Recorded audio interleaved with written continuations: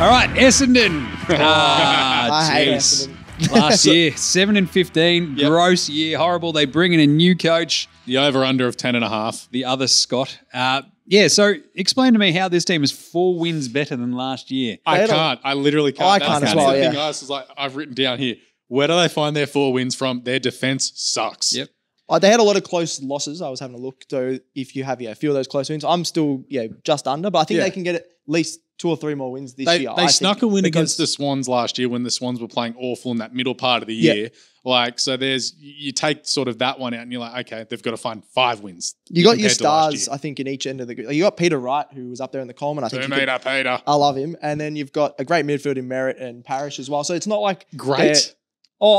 A very, very, very solid midfield. Yeah, I'd say handy. I wouldn't say I think great. they can beat a lot of midfields in the AFL is what I'm trying to say. But they don't have the depth at all. Their defense stinks. And their defense is average. The depth thing is a problem for me as well. I remember looking at this list and then looking at someone like West Coast. Yeah. And you go, it's the same thing, right? Where you have Very a specific amount of veterans who are very clearly pretty good. Decent. And then you just lack that sort of next level of dudes who are just there, who are really just solid. And they just don't have it. So, like they're 16th for points conceded last year. Like I don't see them turning it around. 10.5 wins. Absolutely not. Under. I'm going under just there.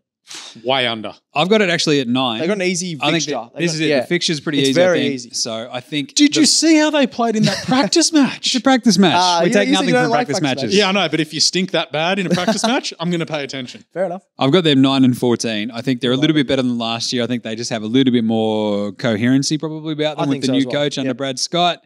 As they try to figure it out, I think they get better at times throughout the season, and they just look inconsistent. Yes, they could, but have flashes. That's what I reckon. Get you to 9 wins. Yeah, I'm going to go 10 wins.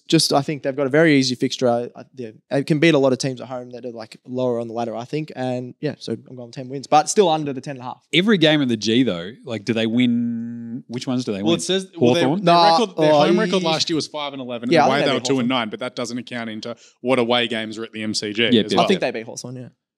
But other games of the G, what do they win? No, they won't, because the games of the G they are beat all the Swans at the G last year. They played Geelong at the G and Collingwood. I don't think they can win those. So it's tough. Yeah, in the Ds. Yeah, I think I've got them 6 or 7 wins in like 14th or 15th. Tough. Yep. Right. Tough year ahead for the Bombers.